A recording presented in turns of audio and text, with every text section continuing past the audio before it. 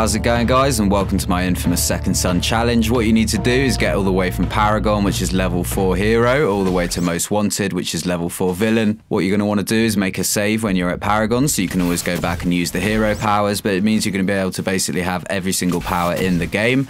The way to do this is just killing everything and everybody. It's a little bit savage, but it's definitely a lot of fun, so let me know what your time is. I actually got from Paragon to Most Wanted in 1 hour and 7 minutes, and that's just from running around on a rampage. This is something that I do on every Infamous game, and it's definitely the most fun way to get all the way from the good side to the evil side. This clip that you're seeing now is a part of my rampage, and I'm using video powers, which are quickly becoming my most favourite of all the new powers in this game. So if you guys go on a similar rampage, let me know in the comments section. Try and use all 4 powers as well, and let me know what your time is in the comments section. If you've got any questions, just let me know in there as well, and I hope you guys enjoy this clip.